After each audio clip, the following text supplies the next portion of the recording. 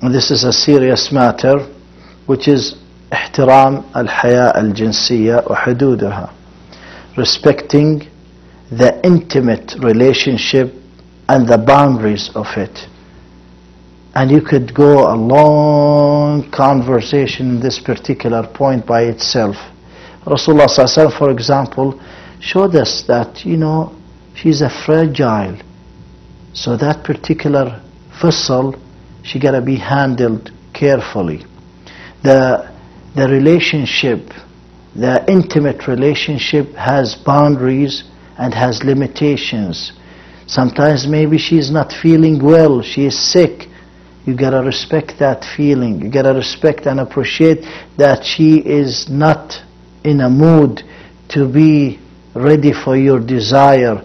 Respect that particular feeling, it protects the love.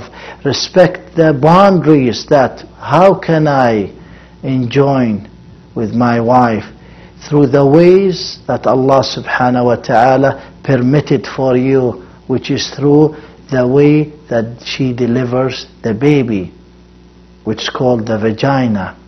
So respect the boundaries of the intimate relationship. Respect the boundaries of the intimate relationship to stay all the time in the halal boundaries. That will protect the love, it protects the relationship, it protects your marriage. One of the 60 ways to keep the love of your wife guaranteed. 43. أطفالنا أكبادنا تمشي على الأرض. Means our children, they are really our heart walking on earth. Help her to take care of your heart. You will find some of the brothers will think to help with the children, I'm a less of a man if I help with the children. No, you are a bigger man. You are more respected. You are even more in the sight of Allah and Rasulullah sallallahu alaihi wasallam when you help her with your children. One way to keep the love guaranteed. 44. Hadaya al-alsun, the gifts of the tongue. Some of us will think to say something nice to your wife means, I'm mushy, I'm just giving her sweet talk. No, this is the gifts of the tongue. Tell her that, you look great today, mashallah, is so bright. Something about you today, mashallah. It feels like, we just got married today, the way how you... Give her the gifts of the tongue. Be an artist. Pick and choose what you're going to say to her. It is not being hypocrite. No, this is the gifts of the tongues. 45. لا تكن غريب في كل الوجبات. Some wives would say, my husband, I rarely sit down and eat with him. My husband really doesn't know how my food tastes. He's always on the go. He's always busy. Don't be strange to sit down and to eat with her. Don't be strange to put that particular food in her mouth, where previously I mentioned for these people just to sit down. I happen to actually counsel a family where the wife really crave for her husband to sit down and have a meal with her. That protects the love, increases the love. And my brothers, my sisters, all these points where I'm mentioning, I'm not inventing thoughts, I'm not inventing a rocket. These just are reminders. It really helps each and every one of us. That even you could give this CD to someone who's just getting married or wants to get married or in a wedding party. Rest assured, anyone will benefit from these points because they are from the Quran and the Sunnah. I benefit, you benefit, everyone benefit. Inshallah, may Allah subhanahu wa ta'ala put barakah in this effort. 46. Al-khabar inda safar. Let her know that you are traveling. Don't surprise her. Not only that, let her know that you are coming, what day, what time. It is against Islam that you just surprise her and knock the door on her. It is against Islam. So let her know when you are leaving. Let her know when you are coming. Don't surprise her. Al-khabar inda safar. 47. احذر جاذبية الهرب. Some of us will start carrying a particular debate, or let's say half argument, which is preferably always to avoid arguing. But as soon there's some type of a conversation that could lead to arguments or could lead to a bit of challenge, he would right away feel like a magnet pulling him out of home. Don't cooperate with this magnet. As soon you're leaving home, in certain situations, it might be just for you to leave that 5 minutes, 2 minutes, might be healthy. But for some of us who will just, as soon something happen, he will just leave home. Quit this.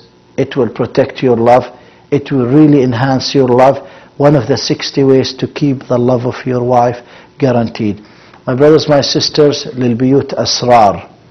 Point number 48, that the home has secrecy and privacy. Once you take this privacy to the public and this secrecy of your wife and privacy to your best friend or to your 2, 3, 4 friends, you're really putting a serious, dangerous hole into your marriage and into your love relation.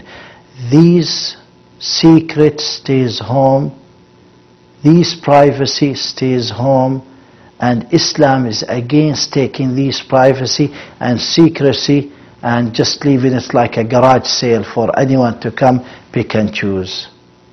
We go to 49, and this is really beautiful, that you encourage each other with the ibadat, with worshipping Allah subhanahu wa ta'ala. That increases the love. You know, you plan a trip for Hajj or Umrah together, that really increases the love, really enhances the love.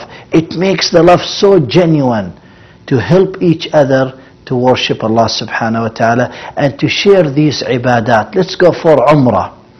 Let's go to the masjid and listen to this particular qari or this particular speaker, this particular dars, lesson. Help each other with the ibadat. Let's go and make tahajjud today. My brothers, my sisters, it protects the love, it enhances the love. Point number 50, that to know that her rights not only written on piece of paper, no, but they are really fighting nowadays, saying Sharia and Sharia. No, her rights not only written on piece of paper, it is engraved in your heart, it is engraved in your conscience. Really, we don't need anyone to engrave them in our hearts. We have to really engrave them ourselves. Her rights upon you, engraved in your heart, engraved in your conscience. 51, al-ishra bil-ma'roof. Allah subhanahu wa ta'ala declared that in the Quran. وَعَاشِرُهُنَّ بِالْمَعْرُوفِ. You know, live with them with kindness. Be the best for your wife. Treat them with kindness. Treat them with goodness. That will go a long way. And that means in the happy time or in the sad time, you treat her with kindness, with fairness. In the time of prosperity or diversity, you're treating her with kindness, with goodness, with fairness. May Allah subhanahu wa ta'ala help us all to practice these points, my brothers. May Allah subhanahu wa ta'ala help us to practice them with sincerity and to enjoy the delicious taste of practicing these points. And you could add to these points, when we say 60 ways to keep the love of your wife guaranteed, you could add